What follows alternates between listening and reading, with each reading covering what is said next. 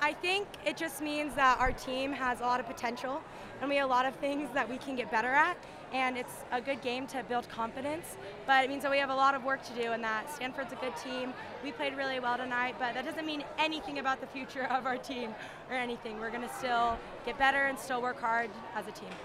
Won the first two, then they come back. What was the discussion for the fifth set? What was the mindset that you had going in? The mindset was just to stay in the present, to not get worried about the sets that we could have won in the past, and to stay steady for the fifth set, you know? Other things happened, we won two, we lost two, but I think it was a really good team dynamic of we are just going to be focused and we are not going to worry about what happened. We're going to focus on each point. I saw you back here getting ready to serve one time during a sort of a timeout, and the fans were singing "I Will Always Love You," and you started laughing.